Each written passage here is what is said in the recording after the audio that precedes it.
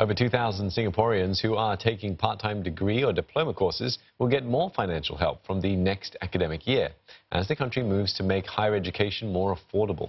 Now, they could get nearly $1,200 more in bursaries, depending on factors like household income. Now, this will cost the government an estimated $2.8 million each year. That's up from $1.8 million currently. Deborah Wong tells us more. For the past 4 years, Zulfahan, who works as a technical officer, has been juggling his job, family commitments and school. He's taking a part-time engineering degree that costs up to $7,000 each year.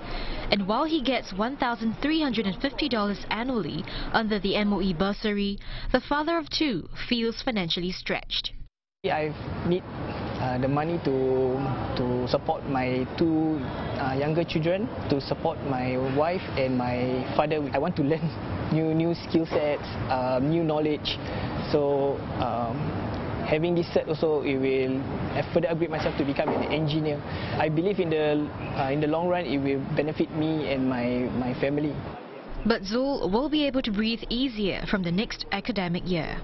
Bursaries for part-time students will be enhanced, so those like Zul with a gross monthly household income of $4,000 and below will get the most help. Undergraduates will receive $2,500 a year, up from $1,350, while diploma students will get $800, up from $600.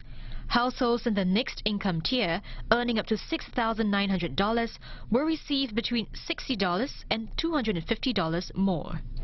School Administrator Tan Ling Ling, who's currently taking a diploma in business practice, says the increment will ease the stress a little. Me and my husband earn for the living for total 8 members in the family.